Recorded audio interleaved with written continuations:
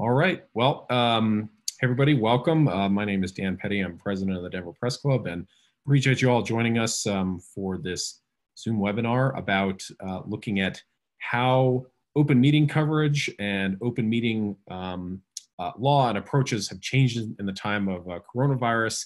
And we're pleased to have two great panelists right now. We will hopefully be adding a couple more here shortly. There's Steve Zansberg, First Amendment attorney. We'll just wait for Steve to get in here in a second, but I figure we could go around and just introduce everybody, and then we can kind of get started with questions. And then for folks who are in attendance, if you have questions, I think there should be a Q&A feature, or you can drop them in the chat and we can take them from the chat. But first I'll introduce Erin. Do you want to introduce yourselves? Tell us a little bit about who you are and maybe why you're so passionate about open meetings.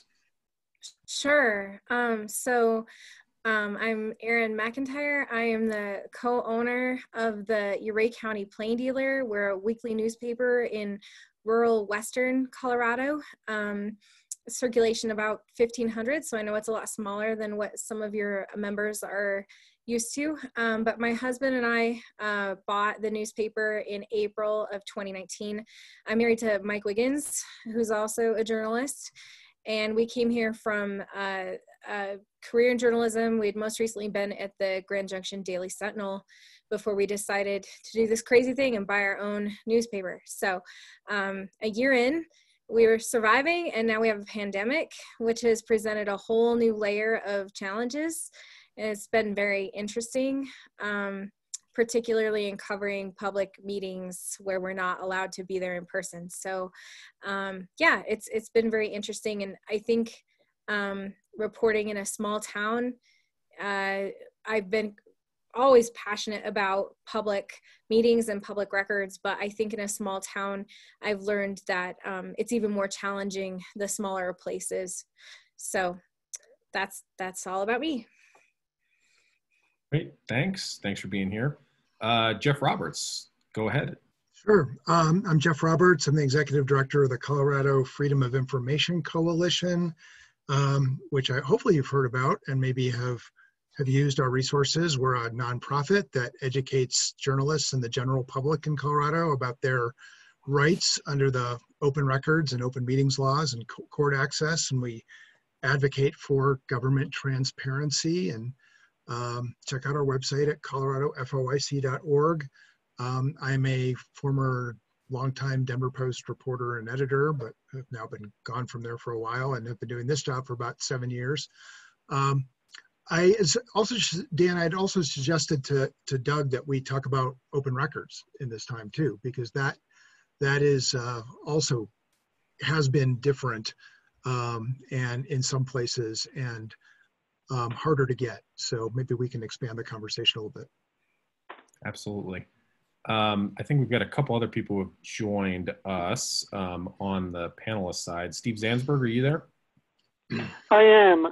Dan, I'm apologizing for the problems here. I can see you on my phone through my Gmail account, but it says I can't turn on my camera because the host is not allowing me to do that.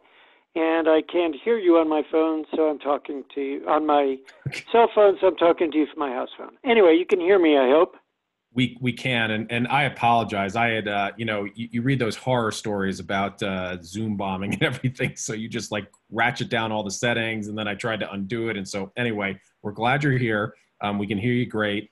So we're just going around and just making some introductions. Well, I'm an attorney who practices media First Amendment law. I have a lot of experience with open meetings and open records and access to courts and government institutions more generally. And I'm the president of the Colorado Freedom of Information Coalition, of which Jeff is the executive director. Great.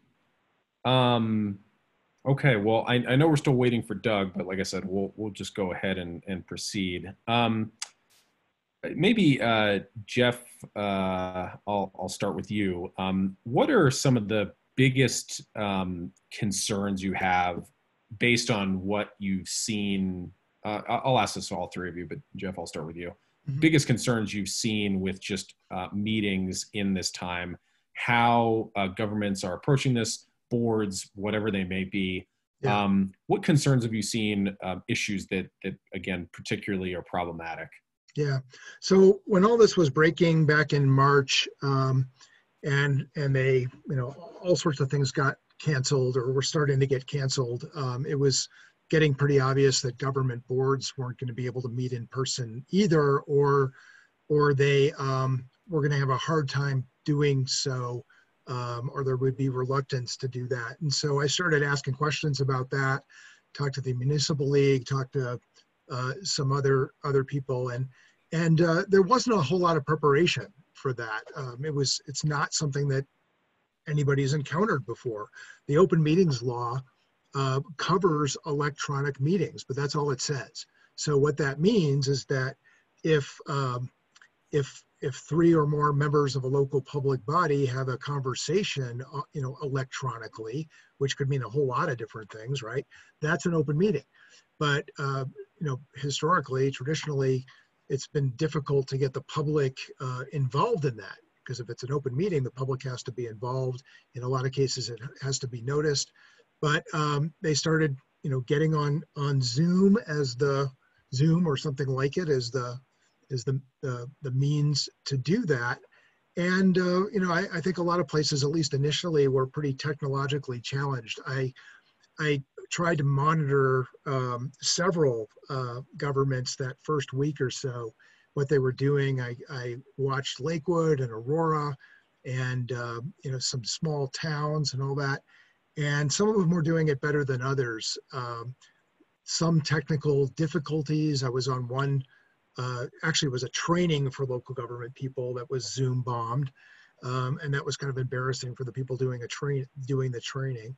But I saw, and I don't know if Aurora has changed this, but they had sort of a hybrid where some people were in a physical location, other people were online, and they seem to be having some technical difficulties that I think have been ironed out since then. Aurora or Lakewood did it solely online to begin with, but what was interesting about Lakewood is that they didn't have in their charter or their ordinances, whatever, they didn't have the legal ability to meet online, even though the state law allows it. Their local laws said they couldn't do it. In fact, several of them have had that. So in order for them to continue meeting online, they had to pass a resolution or an ordinance allowing them to do that. It was kind of a chicken and the egg kind of thing. But they did that, and that's the way that they've been doing it since then. I spoke to one of the Lakewood City Council members afterwards. He's actually a former Rocky Mountain News reporter, and he was pretty concerned, and I think maybe state might still be concerned about the public comment piece of it. So there's nothing in the open meetings law that requires public comment, but they all do it because citizens demand it. They want to be able to tell their local elected officials what they're thinking. And some places were just accepting written comments. Lakewood was doing that, Aurora was doing that. And it was frustrating that, it's not the same type of thing where as somebody getting up in front of a microphone and saying passionately, how they feel about some local issue, submitting written comments and, which may or may not get seen or read, I don't think has the same effect. That's happening in the state legislature right now. The legislature, as you know, is back. They're now taking up some hugely important bills. Today, police accountability. I just heard that a vaccine bill is coming up Sunday. And a lot of people are reluctant to go to the Capitol. And the only way, you could still testify in person, or you could submit written testimony, but you do wonder if that written testimony has the same impact, if it even gets seen. So that's an issue. One other thing, and Erin's got some good stories about Ouray, but another one that happened just a few days ago, also in a smaller community in Glenwood, earlier this month or in May. They were meeting by Zoom, and they wanted to go into executive session. So that's the part of the meeting where they can close the door. And the open meetings law is very specific about certain topics that are authorized for discussion in executive session. And it's also very specific about the process that they have to, the things they have to do to go into a legal executive session. Announce the topic, announce it with some specificity, announce the statute that gives them, authorizes it, and then take a vote.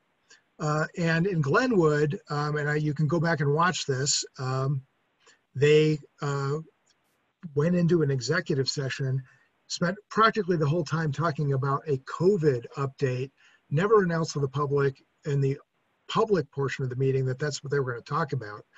And a COVID update, is not really an authorized topic. They later said they meant to say that they were going to get legal advice on that, but there was no specific legal question that they were even asking. And they put that executive session recording online because so many people, there was pressure. The former DA of the area made a records request for it, and other people made a records request for it, and they ended up posting it online. So you can go listen to it. And there's this wide-ranging discussion where they're accusing each other of things, and it's not authorized, and it wasn't properly called either. I guess, the upside is they actually recorded it. They didn't just turn off the recording. That's right. I mean, the open meetings law actually allows them to turn off the recorder for legal advice on specific legal questions. But they kept it going. They kept their at least the audio portion of it. That's what they've released. Erin, just going to you, you're in how big is Ouray's population? So we cover the whole county, and that's okay. About all of Ouray County is about 4,500. So we've really got a town, a city, and then unincorporated county that's included in that. So Ouray itself is like 800, and I would say Ridgeway is about 1,000. So small communities. So you have, now my understanding, just following your Twitter feed, is that you have attended as a reporter a handful of these meetings. What's been your experience covering them in maybe a smaller part of the state, smaller towns? So you mean pre-COVID, or are you talking after COVID? Yeah, during COVID, like what's it been like covering COVID. These meetings? Like it's more than a handful. We actually, that's one of my main concerns actually about this covering public meetings during COVID is we kept track, and we covered more than 18 hours of meetings in 1 week. And for a small newsroom with 2 full-time people, that is a huge burden just to try to keep an eye on them. So we really, in a small county, we have 2 school districts, a town, a city, county commission board. We've got a sheriff's department, a marshal's office, and a police department. So it's a lot to cover in a small area. There's a lot of decisions that could be made, and especially now that they've all enacted these emergency resolutions like Jeff was talking about, which allow them to have these special meetings to make decisions without maybe noticing it to the public. I mean, they still have to let us know they're meeting and what they're meeting about, but maybe they wouldn't have as much notice as they would normally about, say, like a planning and zoning decision, or decisions like that, like a budget or something like that.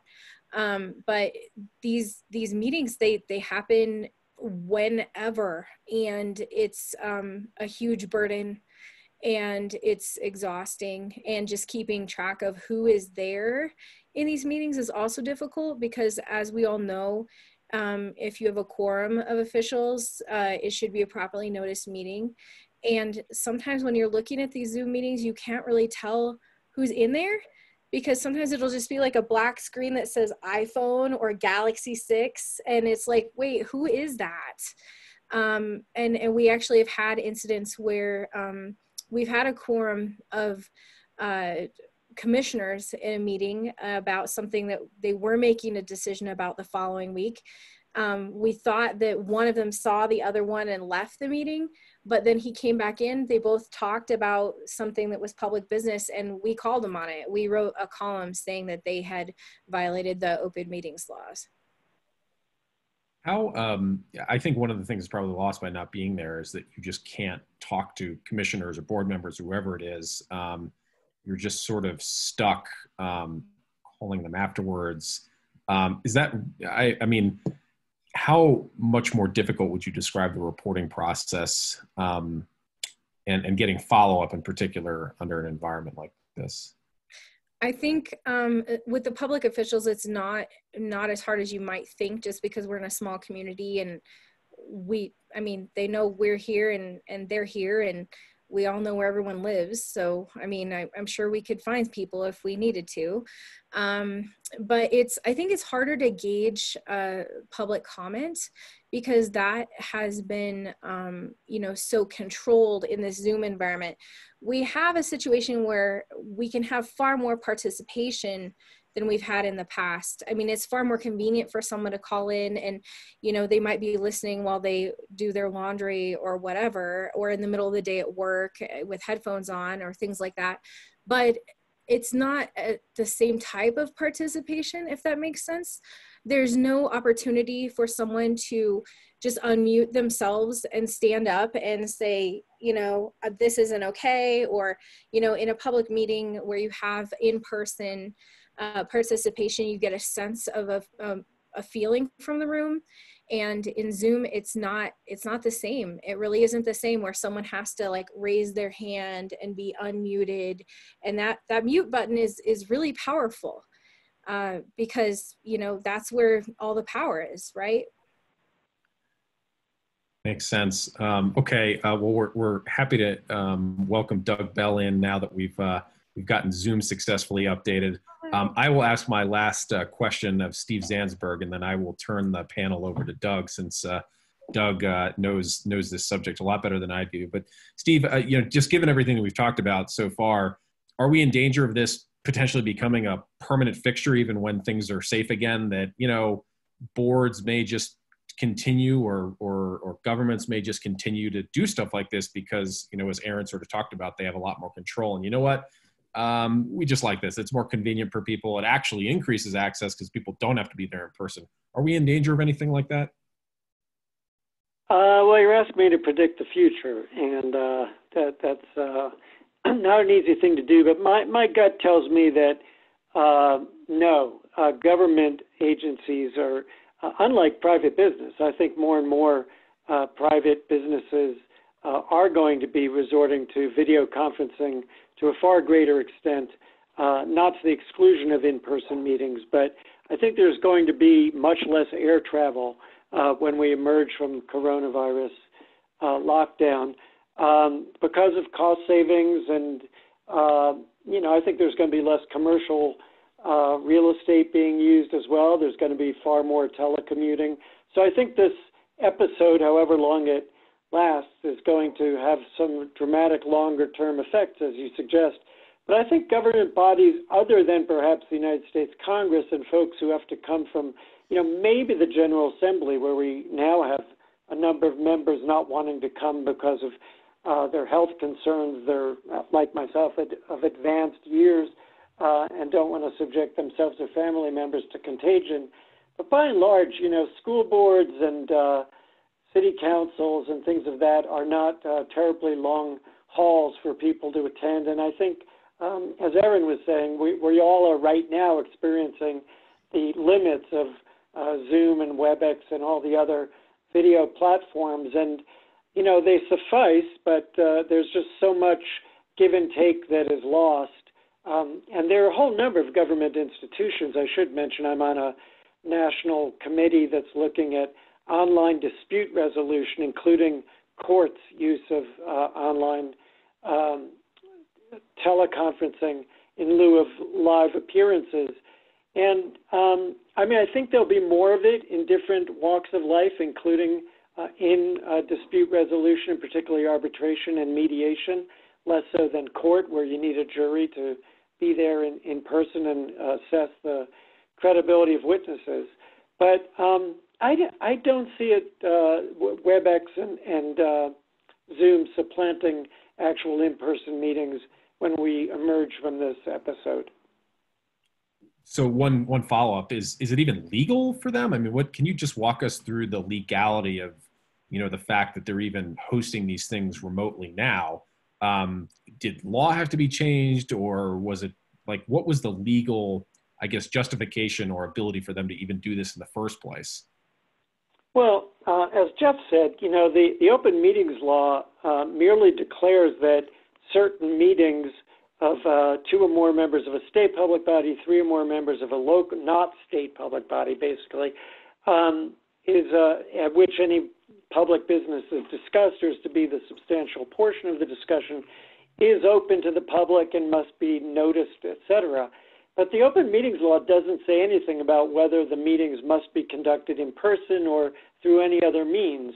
All it says is if it is conducted by any means, including through electronic communications or any other means of communications, it is a meeting subject to this law. Various boards and counties and school boards and municipal law have specifics about when and where meetings must occur. Those have to be amended and have been amended in certain circumstances to allow for not in-person meetings when they previously did require that. And that's what, Congress of the United States and the General Assembly has been wrestling with. But the open meetings law itself doesn't dictate any means by which such meetings must occur. It only dictates that they are open to the public if based upon the quorum and public discussion requirements.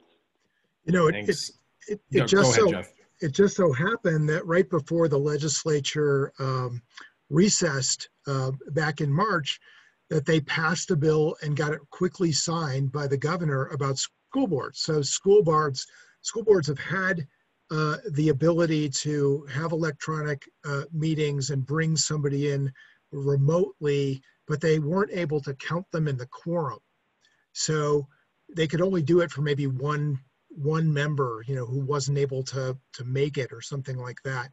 And this bill, which really had, was pre-COVID, it was really introduced because of, school board members in rural areas who have to travel over a pass or something to get to the meeting in bad weather or whatever. They introduced and passed this bill that allowed electronic participants to be included in the quorum. And then when COVID happened, Polis just signed it really quickly because it suddenly, became really relevant to school boards. Otherwise, they wouldn't have been able to do that, I don't think. I was thinking about other things that I've been hearing about. The Colorado Politics did a story last week where they quoted me in it. Marianne Goodland did a story about the legislature, and in between time after they recessed and then recently came back, there was a bunch of stuff that got decided about how they were going to handle coming back that was done on a really ad hoc basis.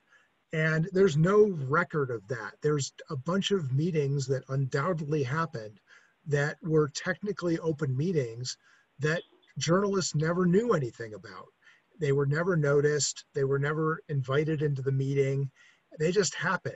If there was the meetings of the Legislative Council's Executive Committee, which is a standing committee, were noticed, but then these ad hoc meetings that they just created, they, I guess, looked at it and said, well, it's not a real committee. We don't have to notice them because we don't have a quorum or a majority coming of any real committee. So nothing was ever noticed.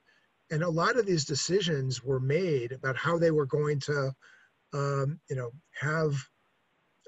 protect people at the Capitol, how they were going to have social distancing, all the policies that they put in place.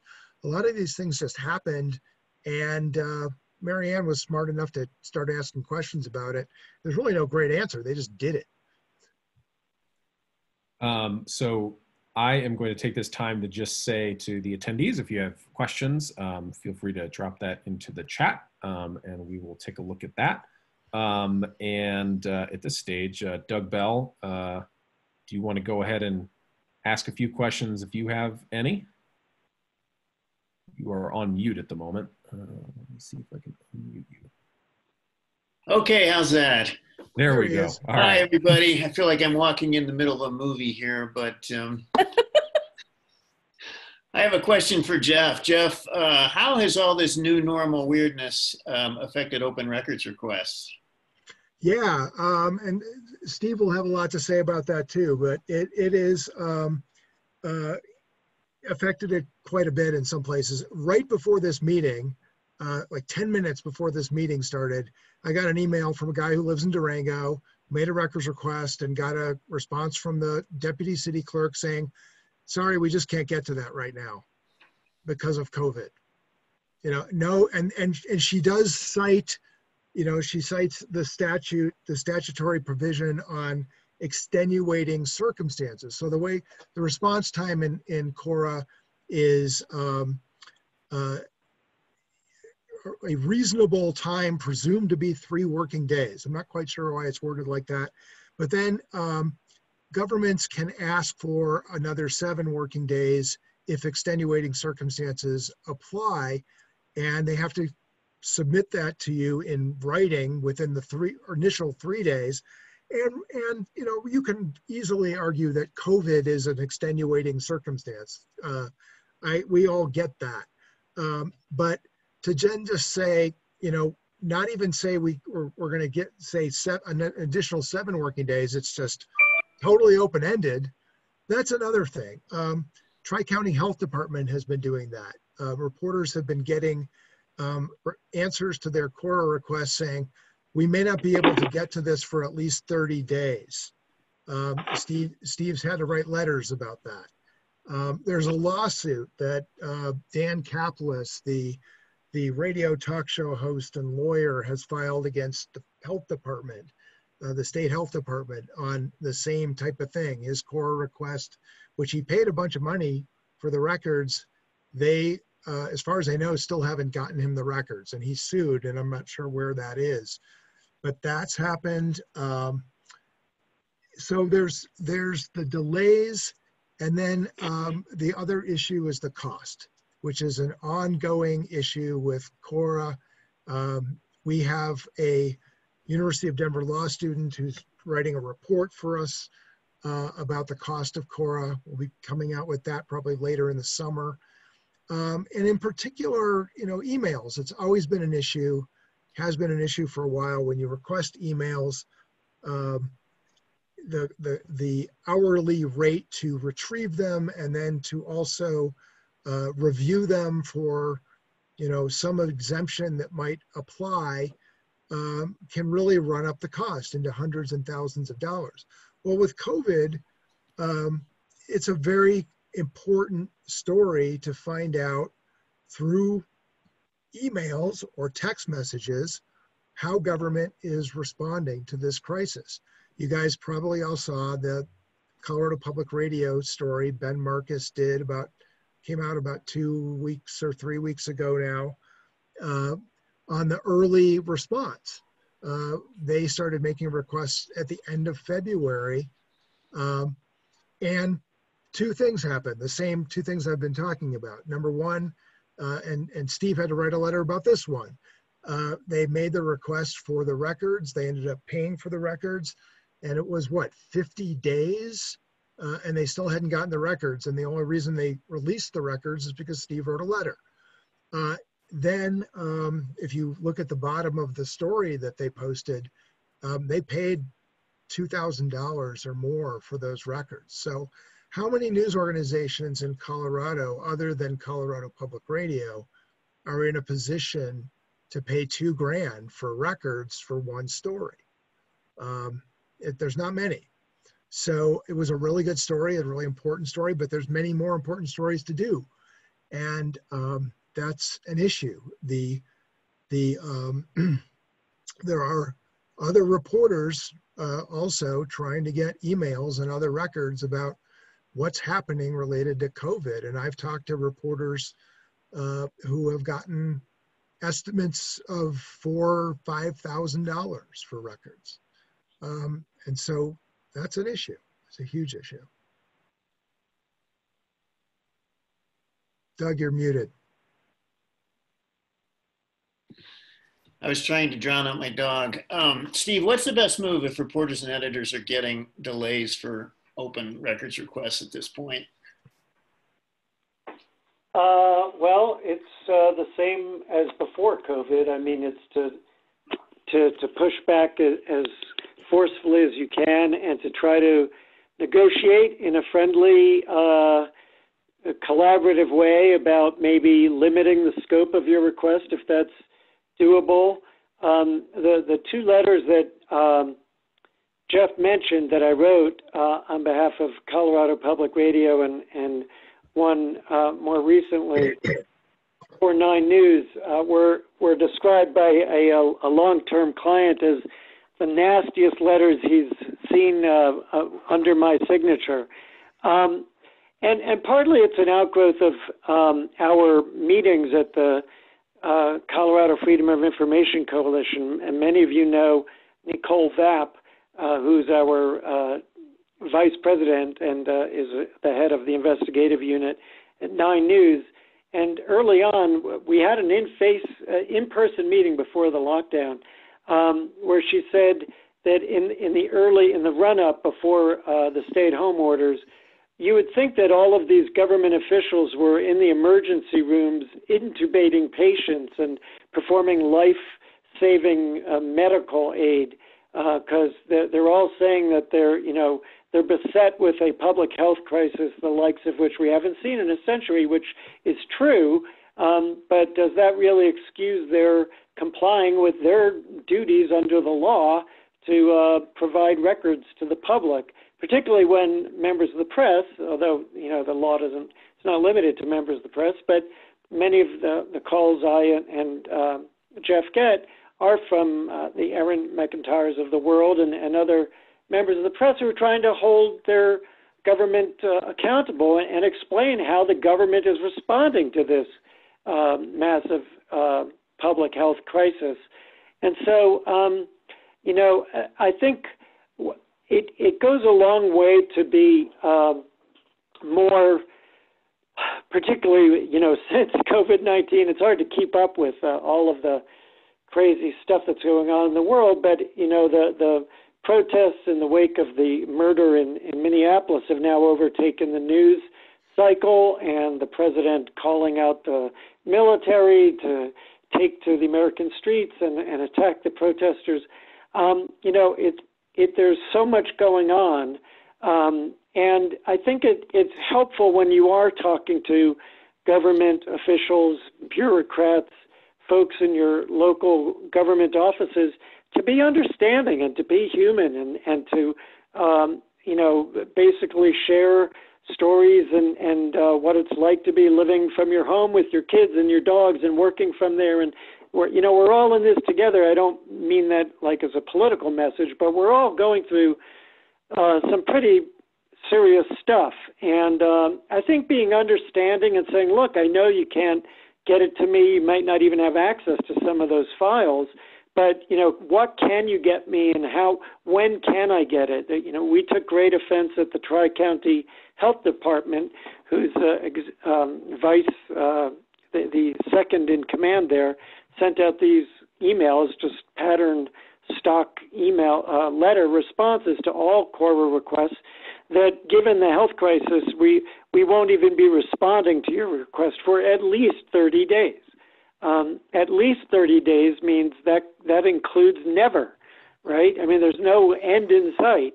And, it's not even authorized by the Colorado Open Records Act, which provides for extenuating circumstances of 7 additional working days beyond the 3-day presumptive time frame. So where they get off just saying, well, we've got the worst public health crisis, and we'll get back to you sometime after 30 days, that sort of drew my ire and that of the client to say, well, I'm sorry, but we're ready to take you to court over this because there's no such provision in the law that allows you to just say, we'll get back to you, maybe never. But so that was a bit, feisty and aggressive, perhaps. It did get results, but that, when the lawyers get involved, that's pretty late in the game. I still think your journalists, all the journalists paying attention to who are viewing or listening to this, ought to try to, narrow the request if possible and work with the person on the other end of the phone or the email chain about some compromise position, understanding how difficult these times are, what can we do to make this work. And you sort of have to put a little bit on the back burner the notion that I want it yesterday. I asked for it 5 days ago. I deserve it 3 days. And, get it. I think you get much more done by being collaborative and trying to work towards solutions than being aggressive. Let the attorneys be aggressive. You guys try to work it out in a more friendly way. So I have a question for Steve. A response I've gotten, or that some reporters have gotten that I've heard about that I haven't had a chance to run by you, Steve. Some reporters are trying to get emails related to, say, the JBS plant in Greeley. A reporter from California called me about this. I know the Greeley Tribune's had the same issue, and they are getting denied, saying it's an ongoing administrative investigation, that it's just, it's not there. We all know what's going on with the JBS plant in Greeley, but how long can they cite that? Because it seems like it's going to be an issue that we live with for a while. Yeah, this is a very particular question. I'm not sure of who's doing the investigation and what records are being requested. Not everything that is involved in an administrative investigation before it's completed is part of the investigation file. Even that provision that got amended a few years back makes clear that things that were a matter of public record before the investigation that really weren't created as part of the investigation don't get swept up in that exception. So if for some reason they, took the Greeley phone book to find out which employees live within city limits or whatever they were doing with what was previously a widely shared public record, or the Greeley Tribune, a copy of a Greeley Tribune story doesn't become subject to non-disclosure because they're using it as part of that investigation. But again, I don't think that's so much COVID related as just your ordinary government offices saying, we're going to not cooperate, and if you don't like it, take us to court. Yeah, these were state health department emails that at least I remember a Dow Jones reporter asked for, and what they did is they pointed him to the state's website where all the facilities with COVID outbreaks are listed, and you can see where it says active or closed. Their response was, we're not going to give you any records, any emails related to the ones that say active. Yeah, I suspect that's an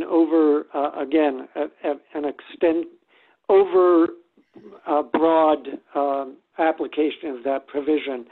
We'll let Doug ask some more questions, but one thing that occurred to me when you were talking about a number of government officials in Colorado taking leeway with the time frame and the costs, both of which you mentioned, Jeff, in light of the COVID crisis.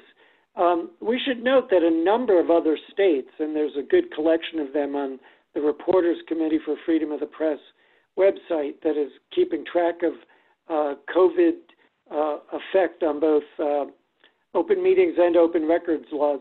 A number of governors and mayors in states outside of Colorado have granted blanket exemptions from time requirements for responding to open records, and have also granted additional exemptions from their open meetings laws.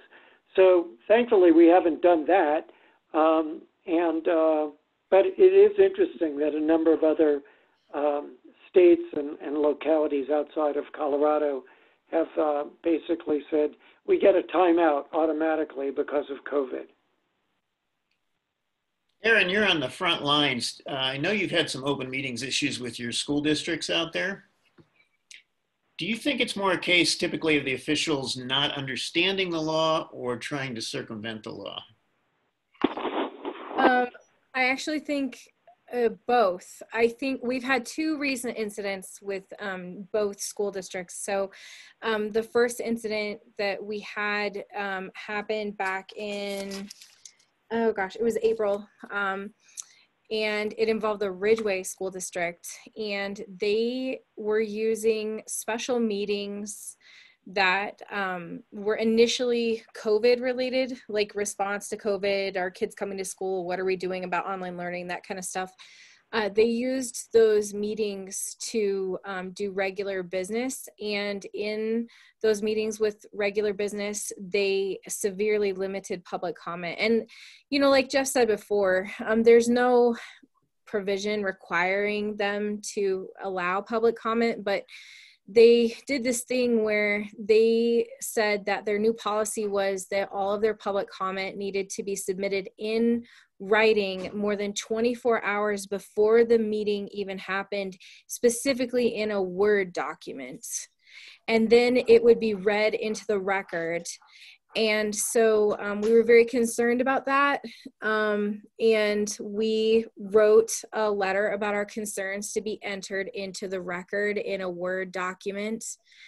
And it was read into the record. And then they went ahead and did what they said they were going to do anyway, and not allow people to speak. I mean, there were people raising their hands in the meeting and they would not unmute them. And in that meeting, they ended up approving a contract for a new administrator that was a little bit controversial. So it was very clear to us that they just wanted to avoid that public comment that was maybe not so savory to them. So that was the first one. And then the second incident, I think this is really a lack of understanding, perhaps, although I sort of wonder, we're still sort of in the midst of it. It involved the Ouray School Board. They fired their last superintendent mid-year, and they decided to hire a new superintendent. There were 3 finalists, and then they spent more than 10 hours in executive session discussing who they wanted to hire. It became pretty clear to me after like hour 6 of executive session that maybe they weren't using executive session for what they're supposed to be using it for. I mean, when it goes on that long, you kind of wonder if like one of their board members is just being beaten into submission to have a unanimous decision, or if they're talking about somebody's sick cat. I don't know what they're talking about in there. But I expressed concerns about it, and I said, you know, you guys really need to make a decision in public. Your decision about who to hire to be your next superintendent needs to be one made in public. And then they ignored me and announced they had made a decision. So in that case, they did actually seek legal advice from their attorney. And we've also sought some advice from an attorney. So we'll see what happens there. So I think in that case, it's a fairly new board. Maybe they don't have an understanding of the law. We expressed concerns, but they went ahead and did it anyway. So that's kind of where we're at. So they made a decision in the exec session and then came out and rubber stamped it with a vote. They didn't even vote when they came out. They approved a contract. They said that their attorney's advice was that they could go ahead and make the decision in executive session. And in fact, the attorney's advice basically said that the public didn't need to see that messy business and that they would be none the wiser. That was in an email. They would be none the wiser. I'm looking at Steve's face. It's hilarious. I know, my head almost exploded. Yeah, the public will be none the wiser. And then he advised them that they only needed to vote on after the person they had hired already signed the contract and it was a done deal, then they would vote to sign the contract also. Nothing rubber stamp about that. Yeah. Right. Steve's written letters on this topic too. Yeah. Yeah. So that's, yeah. I've ever heard anyone make that ridiculous argument. So there's one tiny little provision in the school board meetings law that just you should be aware of. I don't know how helpful it is, but school boards are, when they go into executive session, they're actually required to keep track of how many minutes they discuss particular issues in executive session, and then include that in minutes that are posted on their websites. Thank you for that. Yeah. So we'll get to find out every minute of that 10 hours. Well, I'll send you that part of 2232-108. I don't know how helpful it is, but it's in there. Well, it might be helpful. Also, we've been looking at how they, what part of the law they specifically cited to go into executive session. And I have some real concerns about that. They have a habit of just using the blanket of the law and not really being very specific. And so I think that's also a major concern that we have. And at this point, I actually told them all these concerns. I spelled it all out. I've asked them for the tapes, and they wrote me an email and said, no, if we gave you the tapes, then there would be no point of executive session. And they invited me to get on the agenda at their next meeting to try to convince them. And I don't really see a point to that at this point. Yeah, that topic specificity is actually the subject of a Court of Appeals case now that Steve and some other attorneys are arguing because Basalt, a judge ruled, a district court judge ruled that topic specificity part of the open meetings law was just what did he call it, Steve? A technicality or something? Technicality, yeah. Yeah. So hopefully I listened to the Court of Appeals arguments on this, and they didn't seem to buy that, but they haven't issued their ruling yet. Hey, all, in the time we have left, it's been a really tough week for journalists, both in Colorado and the rest of the country, covering these protests. And we've seen at least 3 journalists here in Denver, Jeremy Hahola, Alex Burness, and Young Chang, be targeted by police with pepper balls, or what, I'm not even sure what to call things these days, because I guess when you say tear gas, it sets off a whole debate. But I'd be interested in your take, Jeff and Steve, on what's been happening and what we need to do to keep our fellow journalists safe, and what are our options here for getting a response from the cops and the officials. Yeah, so Saturday night, I was looking at my Twitter feed. I already knew about Young Chang, and because they'd already done a story about that, and but just kept seeing more of that kind of thing. And so Sunday morning, I decided to find all the examples I could find where journalists felt like they had been targeted. And I think I put together 7 examples. Not everybody was hit, but some felt like they, it was right at them, that it was deliberate. And if that's the case, it's inexcusable on a lot of levels, but in particular, it's a violation of First Amendment and state constitutional free press rights to report on an event in a public space. Seems like it's been better the last 2-3 days because there just hasn't been as much police presence, I think, and hasn't been as much activity downtown that has led to turmoil. But it still happened, and I think we had to call it out. And so we wrote a letter on Monday, sent it to the governor, the mayor, the police chief, the head of the Department of Public Safety, the head of State Patrol, the head of the National Guard, and we've only received a response from the head of the State Patrol. He wrote me a letter saying they they've never intended to target anybody, want to meet, see what they can do. Nobody else has responded directly to this letter, which is a little disappointing.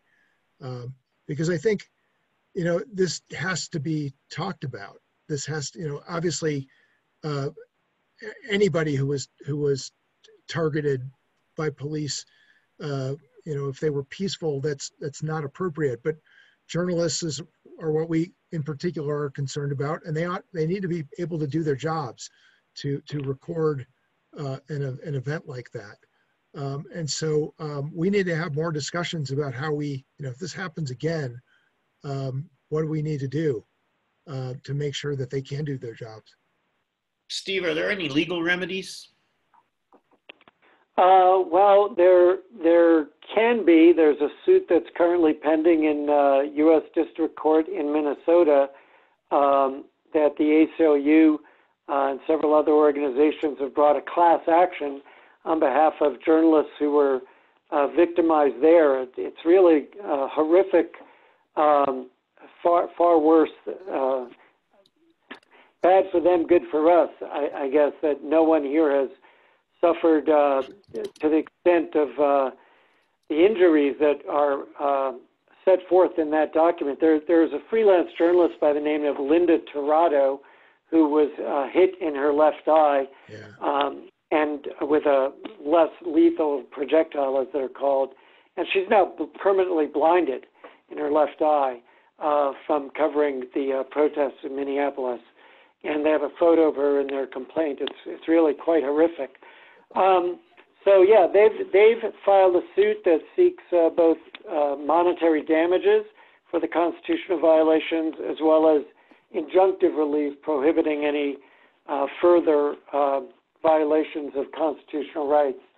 Those are the legal remedies that are available. But I do want to echo what Jeff just said, that it's always better, as I've said in the same realm of open records, open meetings. It's better not to go to court, better not to sue people, much better to work collaboratively and to try to come up with solutions. And, one of the law enforcement agencies involved in the Denver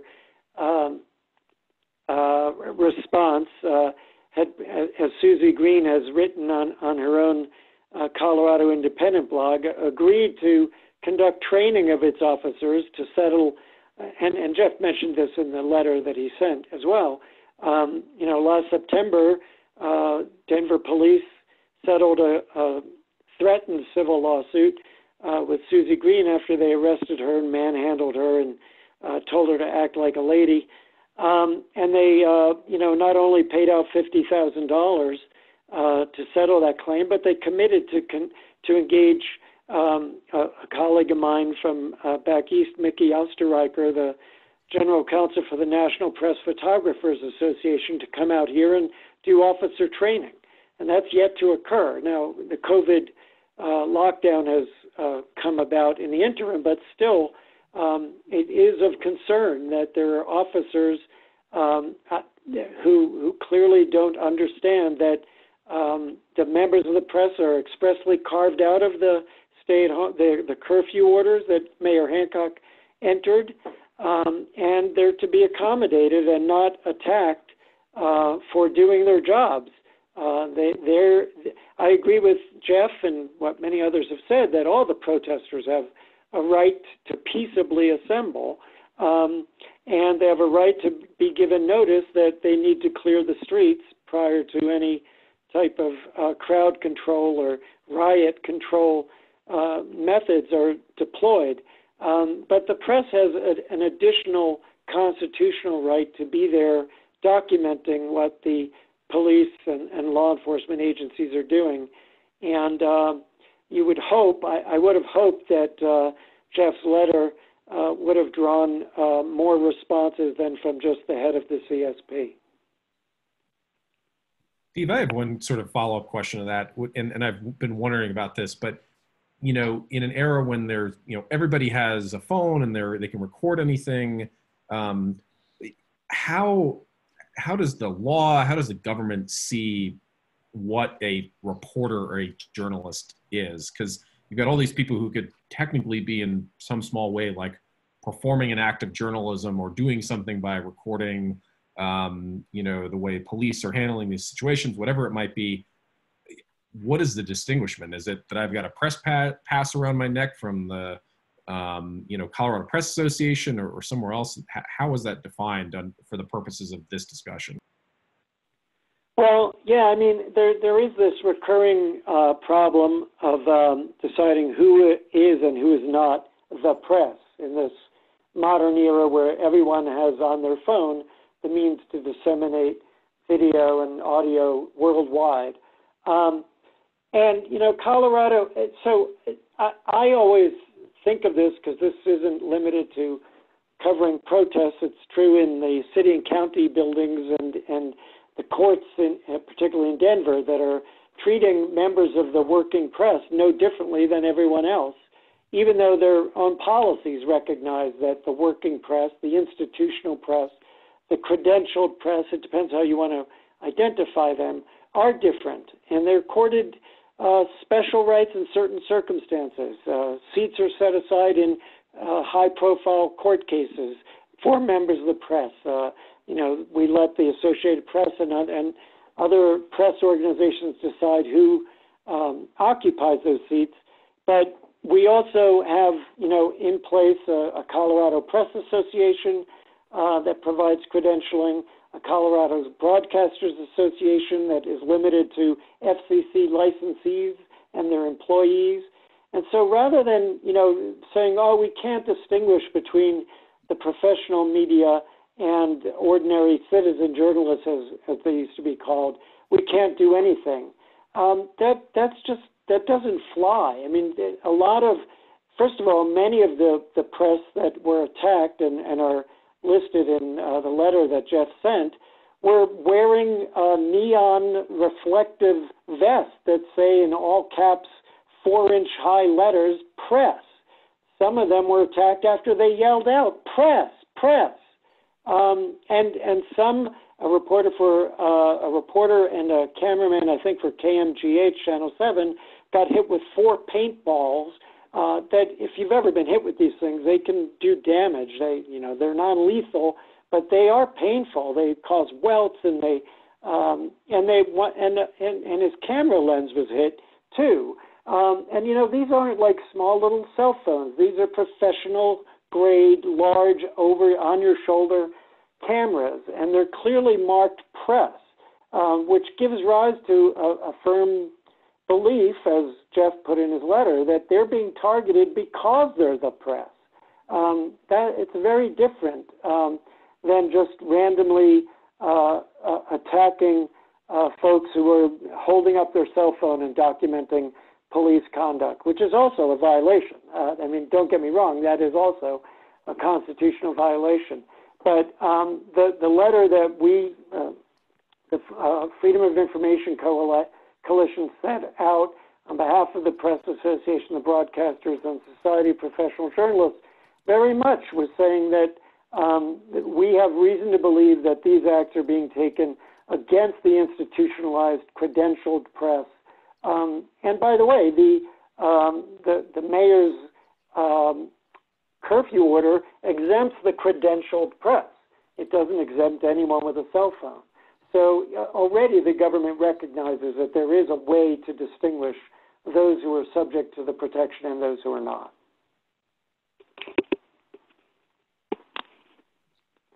Thanks. Did that answer the... Oh, go ahead. No, I just want to make, I hope I fully answered Yeah, that answers my question. And and what I will do is actually, Jeff, I think this is posted on the website. I will just drop the letter into the chat so that everybody can, panelists and attendees can read it if they haven't had a chance to read it. And it's on our website too. Yeah. So, you know, I don't think we have any further questions, but if folks in the audience do, certainly, again, just drop it in the chat and we can go. Doug, any final questions from the moderator? I'd like to let each of the panelists sort of sum up or make any comments they would like. Erin, let's start with you. Oh, wow. Okay. just in general about covering meetings during COVID in general. Yeah. You know, I actually have a prediction. I think that we're going to see a transition to kind of a hybrid model soon. We've talked with some of the town councils and boards about this. Some of them are eager to get back to meeting in person, but of course, as long as we have that 10-person mass gathering limit in place from the state, which, to be honest, doesn't seem to be being enforced here in Ouray County. I mean, I just came from a protest with 60 people. It's not being enforced. You know, there's people gathering in parks, things like that. But for some reason, they're stuck on the 10-person limit for official government meetings. So as long as that's in place, we're going to have to see some sort of hybrid model, because the reality is between the official elected officials and their staff or administration that needs to be in the room, we've probably already met the maximum for that in many cases here. And the other reality is we have some older folks who just don't feel comfortable meeting together, even with masks, even 6 feet apart in a room with the windows open, or, you know, what have you. So I do think we're going to see a hybrid model coming out of this for a while. And I also think that the public has really valued the ability to access video recordings of meetings afterwards. Here in Ouray County, we don't have a TV station. We don't have a public access cable channel.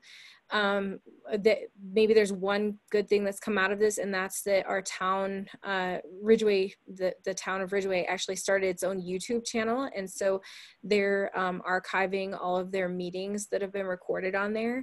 So people who do miss out on the meeting can go watch something for themselves. And I think that's something that a lot of constituents value now.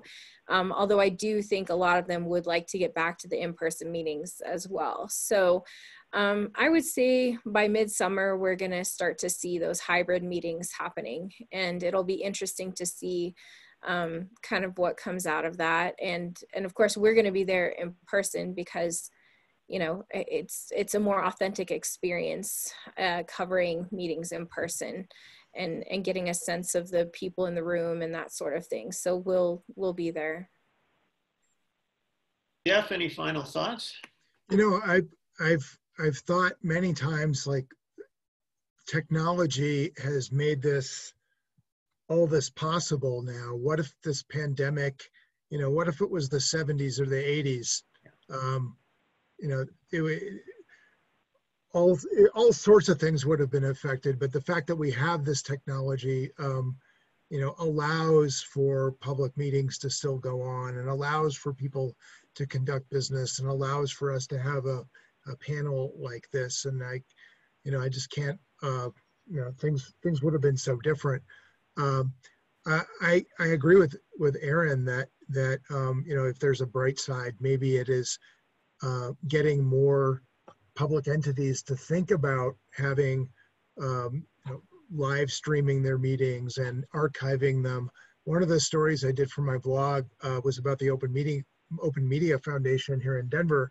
They're the ones that provide the video for the legislature, and they have a technology that uses YouTube and their own proprietary software that archives the agendas and links it to the video, so you can go right to, you know, a particular topic. And I think even they have the ability to go to a speaker if you want, a particular speaker, and they make this software available for free to small local governments, and more should take advantage of that type of thing. There's really no excuse for it these days, not being able to, if people, you know, even before and after COVID, if they can't get there, you know, for making their meetings as accessible to people as possible. We were able to do that now, so they should do it. Thanks, Jeff. Steve? I don't know. I'm going to take a broader, more philosophical view. By nature, I'm a pessimist, but I sort of will myself towards optimism.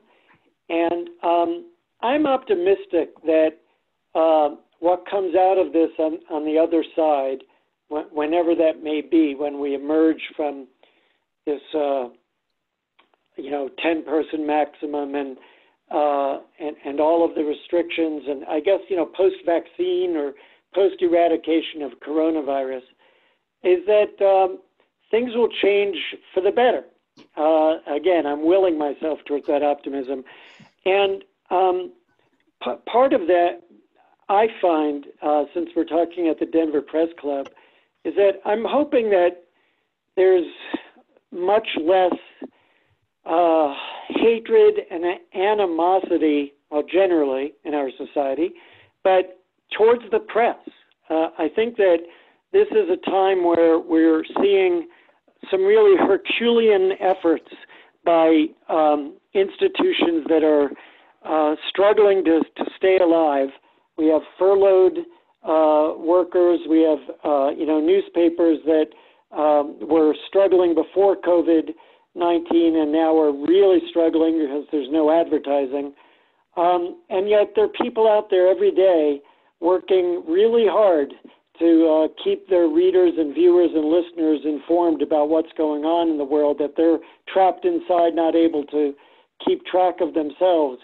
And I'm hoping, again, willing myself towards it, that the public is going to appreciate that, and that we'll have all of this, caustic naming and fake news and all this, pardon me, crap will be something of the distant past that we'll look back upon as a black period, a black mark in our history. So I'm hoping that all the great work that journalists are doing out there will be appreciated, and that things will be better down the road. Thanks, Steve. I'm accustomed to you waxing philosophical, but the optimism thing, it's going to take a while to get used to that, I think. On it. Everybody, I think if you're tuned into the chat on the side there, Dan has promoted the next event on June 10th. Dan, do you want to talk about that a little bit? Yeah, thanks, Doug. So we're going to be doing a 90-minute session on map making using Google Maps and Google Earth flyovers on Zoom, because we still have that limit. So anybody's free to join, just have to register, and I dropped the link in there. It's not on our website yet at denverpressclub.org, but it will be soon.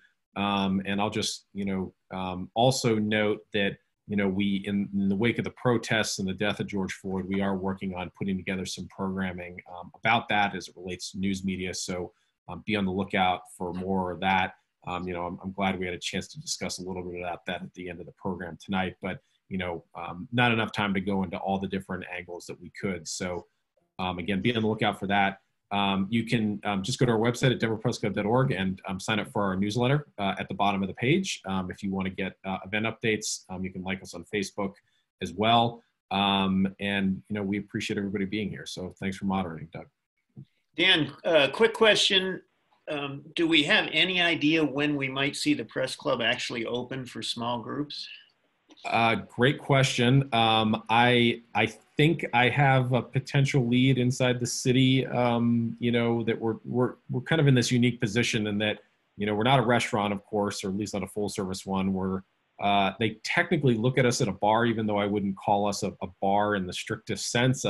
We do partake in such activities, but, generally speaking, we are a place that's open to just members and their guests. So it's very different from, say, going to lower downtown and just, walking into a random bar. So we're trying to push that to see whether we might be able to get an exemption for small groups. And so, we're hopeful to have an answer on that soon. And once we know something, we will share it with everybody else. But, we're eager to open back up again, and, we'll do it when we have the okay to do so.